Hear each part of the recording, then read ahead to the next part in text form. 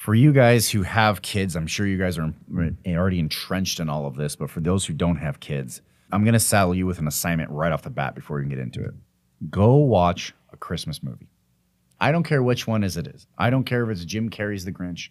I don't care if it's the Santa Clauses. I don't care if it's the old Tim Allen, The Santa Claus. Any one of those are great. They're good comedies or feel-good movies. Me having 4 kids at the house, I think we've burned through every single Christmas movie that there is. I think we're up to like number 16 or 17. And on the weekends, we'll burn through 2 or 3 at a time. I will say my personal favorites, Claus, Klaus.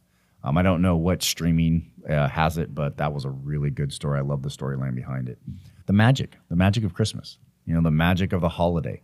I really don't care if you're Christian, Muslim, Jewish, you're celebrating Hanukkah. That's not what is important to me on this one. So when I say Christmas, I just really mean, the spirit of the holiday season right now, because no matter what God or deity you subscribe to or believe in, it's still the magic of the holiday. It's still the fun of the families and giving presents and watching the kids' faces light up. There's so much that goes into that. I'm renewed this year for a couple of reasons. Obviously, one, you can't watch 17 different Christmas movies and not get into the spirit. I mean, that's just a given.